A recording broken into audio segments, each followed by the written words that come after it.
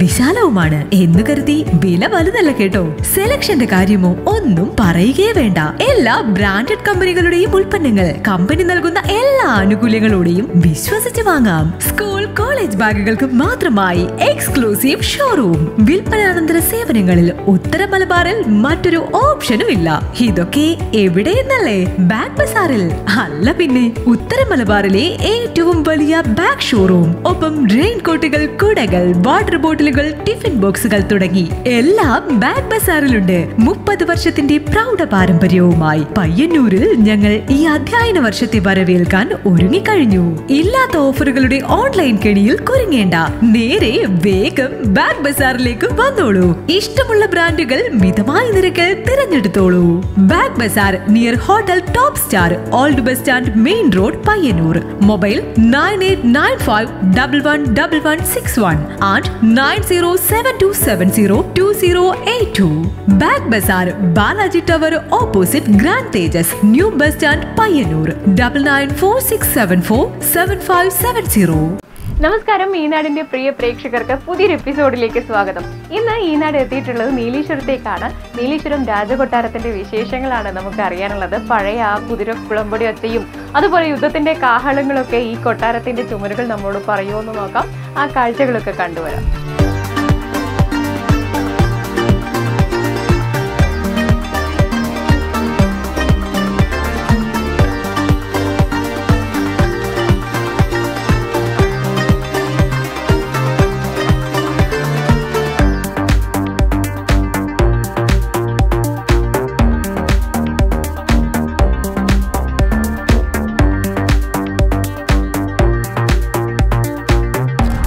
നീലേശ്വരത്തിന്റെ ഹൃദയഭാഗത്ത് തലയെടുപ്പോടുകൂടി നിൽക്കുകയാണ് ഈ കൊട്ടാരം.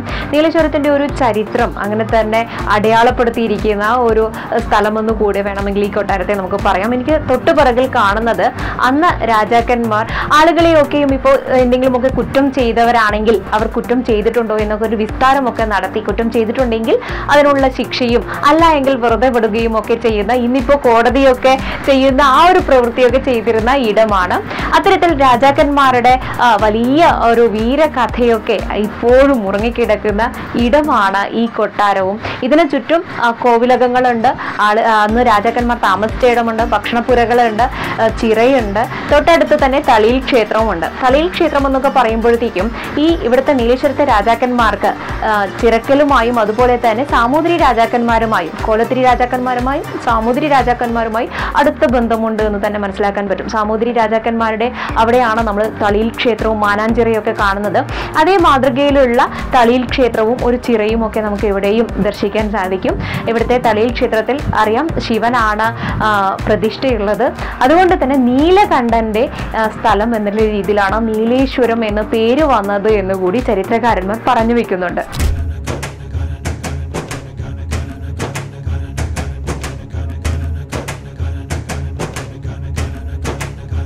ഈ കൊട്ടാരം എത്ര നൂറ്റാണ്ട് പഴക്കമുള്ള ഒരു കൊട്ടാരമാണിത്. ഇവിടെ ഒരു കാലത്ത് രാജഭരണം നടക്കുന്ന സമയത്ത് ഇവിടെ അന്ന് കുറ്റം ചെയ്തവരെ ഇവിടെ വെച്ചായിരുന്നു അവരുടെ കാര്യങ്ങൾ, അവരുടെ തെറ്റുകൾ മനസ്സിലാക്കി ശിക്ഷിക്കുകയും രക്ഷിക്കുകയും ചെയ്തിട്ടുള്ളത്. അങ്ങനെയുള്ളൊരു സ്ഥലമാണ് ഈ സ്ഥലം.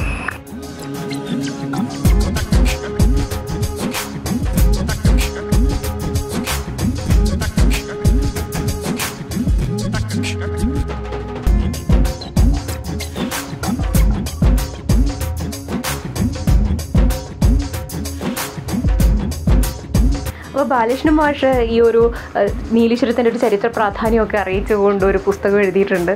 900 പേജാണോ അത്ര എഴുതുന്നതിന്? 900 പേജോളം ഉള്ള ഒരു പുസ്തകം. അപ്പോൾ അതിൽ നമ്മുടെ ഈ ഒരു കോവിലകത്തിനെ കുറിച്ച് കൃത്യമായി പ്രതിപാദിക്കുന്നുണ്ട്. അപ്പോൾ സാമൂതിരി അതുപോലെ കോലത്തിരി രാജാക്കന്മാരുടെ ഒരു ബന്ധം പറയുന്നുണ്ട്. അവിടുത്തെ ഇളയ തമ്പുരാൻ സാമൂതിരിയുടെ അടുത്ത് പോയി ആ ഒരു അവിടുത്തെ കാര്യങ്ങളൊക്കെ പഠിച്ചു വന്നതിനെ കുറിച്ചൊക്കെ പറയുന്നുണ്ട്. അപ്പോൾ കൃത്യമായിട്ടും ഇവിടെ ഈ ഒരു കോവിലകം പണിതത്, ഇവിടെ ഈ ഒരു ഭരണകാര്യങ്ങളൊക്കെ നിയന്ത്രിച്ചത് ഏത് രാജാവായിരുന്നു? ഈ ഇളയ രാജാവ് തന്നെയായിരുന്നു. അതായത് അന്നത്തെ രാജാക്കന്മാരെ കുറിച്ചുള്ള ചരിത്രപരമായ യഥാർത്ഥ രേഖകൾ ലഭ്യമല്ല. അപ്പം നമ്മുടെ ഊഹ അനുസരിച്ച് ആ പറയുന്ന ഇളയ രാജാവ് പിന്നെ സാമൂതിരി കോവിലകത്ത് നിന്ന് രണ്ടാമത് തിരിച്ചു വരുന്നത് ചിറക്കൽ രാജാവ് എൻ്റെ മരണശേഷമാണ്. ഒരു പിന്നെ ചാരൻ അറിയിച്ചതിനനുസരിച്ച് ആരോടും പറയാതെയാണ് ഇങ്ങോട്ട് വന്നത്. അപ്പം അയാളാണ് പിന്നത്തെ ആള്.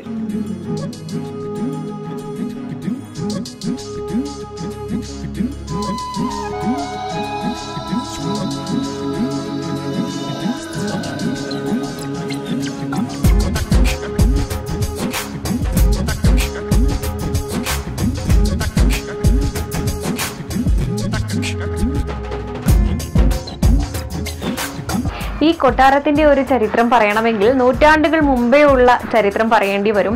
അന്ന് ഈ പ്രദേശമൊക്കെ ചിറക്കൽ കോവിലകത്തിന് കോലത്തിരി രാജവംശത്തിന് കീഴിലായിരുന്നു. അന്ന് കോലത്തിരിയും സാമൂതിരി രാജവംശവും ഒക്കെ വളരെ സ്നേഹബന്ധത്തിലായിരുന്നു. എന്നാൽ പോകെ ഈ സ്നേഹബന്ധത്തിന് ഒരു വിള്ളൽ വീഴുകയാണ്. സാമൂതിരി രാജാക്കന്മാർ എന്തുകൊണ്ടും സൈന്യബലം കൊണ്ടും ഒക്കെ വളരെ കരുത്തരാണ്.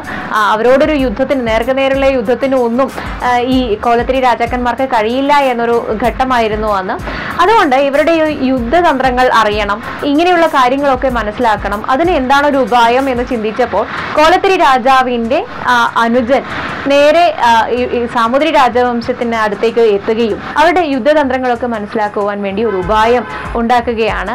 അതിനായി ബ്രാഹ്മണ വേഷത്തിൽ സാമൂതിരി രാജാക്കന്മാരുടെ അടുത്തേക്ക് ഇദ്ദേഹം എത്തുകയാണ്. അങ്ങനെ ഈ സാമൂതിരി രാജാക്കന്മാരുടെ കൊട്ടാരത്തിൽ കൊട്ടാരത്തിലെ ഒരു അംഗമായി ഇദ്ദേഹം മാറുകയും ചെയ്തു. പോകെ ആ സാമൂതിരി രാജാവിൻ്റെ മരുമകളുമായി ഇയാൾക്ക് ഒരു പ്രണയ ബന്ധമുണ്ടാവുകയും ചെയ്തു. അങ്ങനെ വർഷങ്ങൾ കഴിഞ്ഞു. ആ ഒരു സമയത്താണ് കോലത്തിരി രാജാവിന് വലിയ അസുഖം പിടിപെട്ട് അദ്ദേഹം മരണപ്പെടുന്നത്, തീപ്പെട്ടു പോകുന്നത്. ഈ ഒരു വിവരം ഈ ഇളയ തമ്പുരാനെ അറിയിക്കേണ്ടതുണ്ട്. അതുകൊണ്ട് തന്നെ കോലത്തിരി രാജാവിൻ്റെ കൊട്ടാരത്തിൽ നിന്നും ഒരു ചാരനെ ഈ സാമൂതിരി കൊട്ടാരത്തിലേക്ക് അയക്കുകയാണ്. അവിടെ പോയി ഈ ഇളയ സഹോദരനോട് ജ്യേഷ്ഠൻ മരണപ്പെട്ട വിവരം പറയുകയും അദ്ദേഹം ആ സമയത്ത് കുളിക്കടവിൽ കുളിക്കാനായി പോയ ഒരു സമയമായിരുന്നു. ഇങ്ങനെ രാജകൊട്ടാരത്തിലെ ഒരാളാണ് എന്നൊന്നും അവിടെ പറഞ്ഞിട്ടില്ല, ഒരു ബ്രാഹ്മണന്റെ വേഷത്തിലാണ് പോയത്. അപ്പോൾ ഇതൊക്കെ അവിടെ ആരും അറിയാതിരിക്കാൻ വേണ്ടി ആ കുളിക്കടവിൽ നിന്ന് തന്നെ നേരെ ചിറക്കിലേക്ക് പുറപ്പെട്ടു എന്നാണ് പറയപ്പെടുന്നത്. പക്ഷേ എങ്കിൽ പോലും സാമൂതിരി രാജ കൊട്ടാരത്തിലുണ്ടായിരുന്ന ഒരാൾ ഇവിടെ പോയി എന്നുള്ള അന്വേഷണങ്ങൾ ഉണ്ടായിരുന്നു. ചാരന്മാരെ 4 ദിക്കിലേക്കും പറഞ്ഞയക്കുകയും ചെയ്തു. അങ്ങനെയാണ് ഈ ചിറക്കൽ കൊട്ടാരത്തിൽ അല്ലെങ്കിൽ കോലത്തിരി കൊട്ടാരത്തിലെ കോലത്തിരി രാജാവാണ് അല്ലെങ്കിൽ രാജാവിന്റെ സഹോദരനാണ് ഇത്രയും നാൾ ഈ സാമൂതിരി കൊട്ടാരത്തിൽ ഉണ്ടായിരുന്ന ആളെന്ന് അവർക്ക് മനസ്സിലാകുന്നത്. കൂടാതെ ഈ ഒരു പ്രണയബന്ധവും ആ സമയം കൊണ്ട് തന്നെ രാജാവിന്റെ കാതിലെത്തി. ഈ ഒരു മരുമകളോട് വലിയ സ്നേഹമൊക്കെ ഉണ്ടായിരുന്നെങ്കിലും ചെയ്യാൻ പാടില്ലാത്ത ഒരു അപരാധമാണ് മരുമകൾ ചെയ്തത് എന്ന ആ ഒരു കാര്യത്തിൽ രാജ്യസഭ കൂടുകയും രാജ്യസഭയിൽ ഈ പെൺകുട്ടിയെ ഒന്നിക്കൽ വധിച്ച് കളയണം, അല്ലെങ്കിൽ ഓട്ടയുള്ള ഒരു തോണിയിൽ കയറ്റി കടലിൽ വിടാം എന്നുള്ള ഒരു കാര്യം പറയുകയും ചെയ്തു. മരുമകളോട് വലിയ സ്നേഹമുണ്ടായിരുന്നു എങ്കിലും ഒരു അപരാധം ചെയ്ത മരുമകളാണ്. അപ്പോൾ അത് ചെയ്യാതെ നിവൃത്തിയില്ല. രാജ്യസഭ കൂടി എടുത്ത ഒരു തീരുമാനമാണ്. അങ്ങനെ ഒരു ഓട്ടത്തോണിയിൽ ഈ കുമാരിയെ പറഞ്ഞയക്കുകയാണ്, കടലിൽ ഒഴുക്കി വിടുകയാണ്. കൂട്ടത്തിൽ വിശ്വസ്തയായ ഒരു പെൺകുട്ടിയെയും അവരുടെ രാജകുമാരിയുടെ കാര്യങ്ങളൊക്കെ ആയി ഒരു വിശ്വസ്തയെയും കൂടി ഈ തോണിയിൽ ഇത്തരത്തിൽ കടലിൽ ഒഴുക്കി വിടുകയാണ് ചെയ്തത്. ചിറക്കലെത്തിയ ഈ ഇളയ സഹോദരൻ പക്ഷേ ഈ ഒരു പെൺകുട്ടിയുടെ കാര്യത്തിൽ ബദ്ധശ്രദ്ധനായിരുന്നു. എന്ത് സംഭവിച്ചു എന്ന് ചാരന്മാർ വഴിയൊക്കെ ആരാഞ്ഞുകൊണ്ടിരിക്കുന്നുണ്ടായിരുന്നു. ഇത്തരത്തിൽ കടലിൽ ഒഴുക്കി വിട്ടു എന്ന് മനസ്സിലാക്കിയപ്പോൾ മുക്കുവന്മാരെയും മറ്റ് സൈനികരെയൊക്കെയും കൊണ്ട് ഈ കടലിൽ തിരച്ചിൽ നടത്തുകയും വടകരയ്ക്കടുത്ത് വെച്ച് ഈ ചിറക്കൽ കൊട്ടാരത്തിനടുത്തൊക്കെ വെച്ച് ഈ പെൺകുട്ടിയെ കണ്ടെത്തുകയും അവരെ പിന്നീട് വിവാഹം കഴിക്കുകയും ചെയ്തു എന്നാണ് പറയുന്നത്. അങ്ങനെയാണ് ഈ സാമൂതിരി കൊട്ടാരത്തിൽ വന്ന പെൺകുട്ടിയാണ്. അവർക്ക് അതിൻ്റെതായ ഒരു വിരിയാമണ്ണമായിട്ടുള്ള ഒരു സ്ഥാനം തന്നെ നൽകണം എന്നുള്ളതൊക്കെ വന്നത് എന്നതുകൊണ്ടാണ് ഈ നീലേശ്വരത്ത് ഇവിടെ ഇത്തരത്തിലൊരു കോവിലകം പണിയുകയും ആ പെൺകുട്ടിയെയും മക്കളെയും ഈ ഇളയ സഹോദരനെയും ഒക്കെ, സഹോദരൻ പിന്നെ രാജ്യാവകാശിയായി, മൂത്ത സഹോദരൻ മരിച്ചതുകൊണ്ട് തന്നെ അദ്ദേഹമൊക്കെ ഈ കോവിലകം ഇവിടെ പണി കഴിപ്പിക്കുകയും നേരത്തെ ഞാൻ പറഞ്ഞതുപോലെ തന്നെ ശിവക്ഷേത്രം, കലിയിൽ ശിവക്ഷേത്രം, സാമൂതിരി, അതുകൊണ്ടാണ് ഈ പെൺകുട്ടിയുടെ കൊട്ടാരം സാമൂതിരി കൊട്ടാരം ആയതുകൊണ്ട് തന്നെ ആ ഒരു വിരിയാമണ്ണമുള്ള കാര്യങ്ങളൊക്കെയാണ് ഇവിടെ വന്നത്. തൊട്ടടുത്ത് ശിവക്ഷേത്രം ഉണ്ടാക്കി, ചിറ, മാനാഞ്ചിറയൊക്കെ പോലെ സമാനമായ ഒരു ചിറയുണ്ടാക്കി. അത്തരത്തിലാണ് ഈ കോവിലകം ഇവിടെ വന്നതിനെ കുറിച്ച് ഒരു കഥ പറയുന്നത്.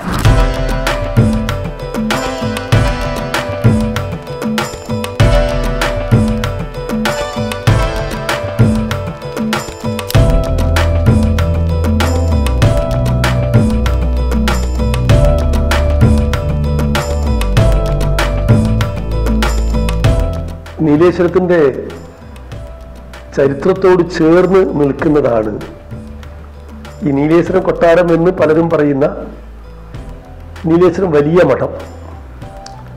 ഇത് നീലേശ്വരം രാജാവിൻ്റെ ഭരണപരമായ കാര്യങ്ങൾ നിർവഹിക്കുന്ന ഒരു ഹെഡ്ക്വാർട്ടേഴ്സ് ആയിരുന്നു. വേണമെങ്കിൽ പറയാം നീലേശ്വരം രാജാവിൻ്റെ സെക്രട്ടേറിയറ്റ് എന്ന് പറയാം. അതിന് ഏതാണ്ട് 150 വർഷത്തെ പഴക്കമുണ്ട്. അങ്ങനെ ചരിത്രത്തിന് സാക്ഷിയായ ഈ കെട്ടിടവും ആ പ്രദേശവും അതിനോട് ചേർന്നുള്ള ഭൂമിയും കേരള സർക്കാർ ഏറ്റെടുത്ത് ആ കെട്ടിടത്തിൽ ഒരു കൾച്ചറൽ ഹെറിറ്റേജ് മ്യൂസിയം, പൈതൃക സാംസ്കാരിക മ്യൂസിയം സ്ഥാപിക്കണമെന്ന് ഒരു ആഗ്രഹം വന്നു, അല്ലെങ്കിൽ ഒരു ആശയം വന്നു. മന്ത്രി ശ്രീ കടന്നപ്പള്ളി രാമചന്ദ്രൻ ഈ വലിയ മഠം സന്ദർശിക്കുകയും അത് സർക്കാർ ഏറ്റെടുക്കുന്നതിന് വേണ്ടിയുള്ള നടപടികളിലേക്ക് പ്രവേശിക്കാമെന്ന് ഞങ്ങളോട് സ്നേഹപൂർവ്വം അഭിപ്രായപ്പെട്ടു. അന്നത്തെ ജില്ലാ കലക്ടർ ശ്രീ കെ ജീവൻ ബാബു ഈ സ്ഥലത്തിനും ഈ കെട്ടിടത്തിനുമുള്ള തുക നിശ്ചയിച്ചുകൊണ്ട് ഏറ്റെടുക്കുന്നതിന് നഷ്ടപരിഹാരമായി ഇതിൻ്റെ ഉടമകൾക്ക് നൽകേണ്ട തുകയെക്കുറിച്ച് ഒരു പ്രപ്പോസൽ, നിർദ്ദേശം സർക്കാരിലേക്ക് അയച്ചു. ഇതിന് നഷ്ടപരിഹാരമായി കിട്ടേണ്ട തുക കുറച്ചുകൂടി വർദ്ധിപ്പിക്കണം എന്ന് പറഞ്ഞുകൊണ്ട് ഈ സ്ഥലത്തിൻ്റെയും കെട്ടിടത്തിൻ്റെയും ഉടമകളിൽ ചിലർ സർക്കാരിലേക്ക് കത്തയച്ചു. ഇത് മാന്യമായ നഷ്ടപരിഹാരം ലഭിച്ചാൽ സ്ഥലവും കെട്ടിടവും വിട്ടു നൽകാമെന്ന് നേരത്തെ നമ്മൾ അതിൻ്റെ ഉടമകളുമായി ഒക്കെ ചർച്ച നടത്തുകയും അവരത് സ്നേഹപൂർവ്വം തത്വത്തിൽ അംഗീകരിച്ചതുമായിരുന്നു. പക്ഷേ ആ ഒരു സ്പിരിറ്റിനെതിരായിട്ട് ചില ആളുകൾ സർക്കാരിന് കത്തെഴുതുമ്പോൾ ഇത് ഏറ്റെടുക്കുന്നതിനുള്ള നടപടിക്രമങ്ങളുടെ വേഗത ഒന്ന് മന്ദീഭവിച്ചു.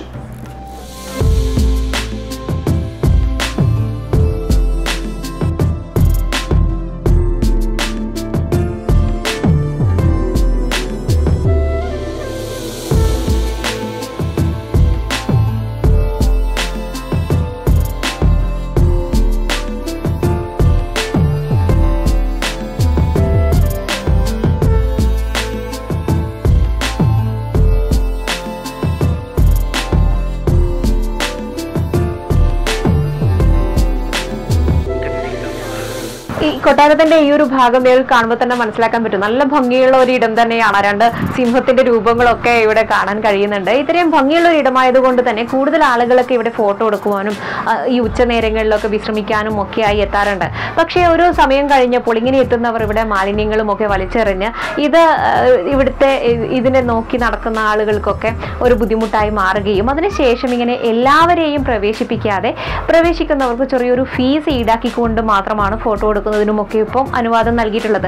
ഇങ്ങനെയല്ല, ഇത് ഗവൺമെന്റ് ഏറ്റെടുക്കുകയാണെങ്കിൽ ഇതൊരു മ്യൂസിയം ആക്കി നിലനിർത്തുവാനും ആളുകൾക്കൊക്കെ വന്ന നീലേശ്വരത്തിന്റെ ഒരു ചരിത്ര പ്രാധാന്യം എത്രത്തോളം ഉണ്ട് എന്നൊക്കെ മനസ്സിലാക്കുവാനുള്ള ഒരു സാധ്യത തുറന്നു കിട്ടുമായിരുന്നു. അതിനുള്ള പ്രവർത്തനങ്ങളൊക്കെ നടന്നു വരുന്നുണ്ട്. ചെറിയ ചില തടസ്സങ്ങൾ കൊണ്ട് അതിങ്ങനെ നീണ്ടു പോകുകയാണ്.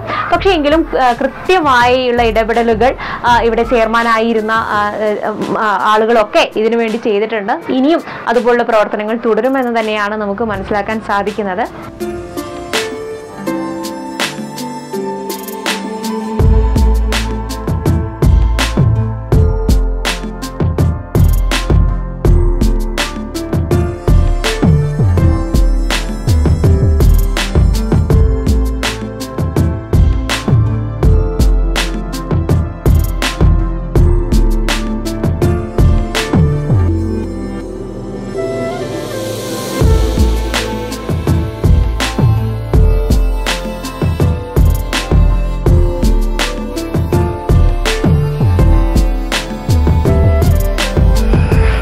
ഇടത്തെക്കുറിച്ച് ഞാൻ പറഞ്ഞു കഴിഞ്ഞല്ലോ, രാജാക്കന്മാർ ശിക്ഷ വിധിച്ച ഒരിടമാണെന്ന്. ചിലപ്പോൾ വധശിക്ഷയൊക്കെ നടപ്പിലാക്കുകയും ശിരച്ഛേദമൊക്കെ നടത്തുകയൊക്കെ ചെയ്ത സ്ഥലമായിരിക്കാം, നമുക്കറിയില്ല. ഇപ്പോൾ ഇവിടെ എത്തി നിൽക്കുമ്പോൾ നമുക്ക് ആ ഒരു പഴയ ഓർമ്മയും നമ്മൾ സിനിമയിലൊക്കെ കണ്ടു പരിചയിച്ച കുറേയേറെ കാര്യങ്ങളൊക്കെയാണ് ഓർമ്മ വരുന്നത്. അത്തരത്തിലുള്ള കഥകൾ, 100,000 കഥകൾ പറയാൻ കെൽപ്പുള്ള ചുമരുകളാണ് ഈ കോവിലകത്തിനുള്ളത്. അപ്പോൾ ഈ ഒരു എപ്പിസോഡും ഈ ഒരു കഥകളും ഒക്കെ നിങ്ങൾക്ക് ഏറെ ഇഷ്ടപ്പെട്ടിട്ടുണ്ടാവുമെന്ന് തന്നെ വിശ്വസിക്കുന്നു. മറ്റൊരു എപ്പിസോഡിൽ പുതിയൊരിടവും പുതിയ കഥകളും പുതിയ ഐതിഹ്യങ്ങളും ഒക്കെയായി, ഐതിഹ്യങ്ങൾ ഒരിക്കലും പുതിയതല്ല എങ്കിൽ പോലും അത്തരമുള്ള കാര്യങ്ങളൊക്കെ വീണ്ടും കാണാം. അതുവരേക്കും ബൈ.